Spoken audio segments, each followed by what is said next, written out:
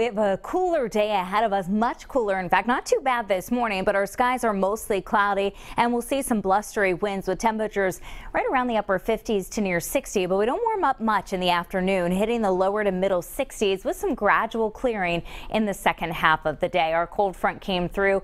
Only spots really to get a little bit of rainfall is right along the coastline. Unfortunately, kind of missing out on the remnants here of Sally. So as we move through the morning, those showers will continue to move away. Temperatures between about 60 and 65 first half of the day, then into the middle and upper 60s in the afternoon, cooling back to around the upper 50s to lower 60s by 5 in the evening. It's going to be a chilly night for us. 10 o'clock temperatures low to mid 50s, then in the 40s when you wake up tomorrow morning. Those temperatures going to be cool all weekend long. Lower 60s Saturday and Sunday under mostly sunny skies. Nighttime lows Sunday morning, upper 30s to low 40s.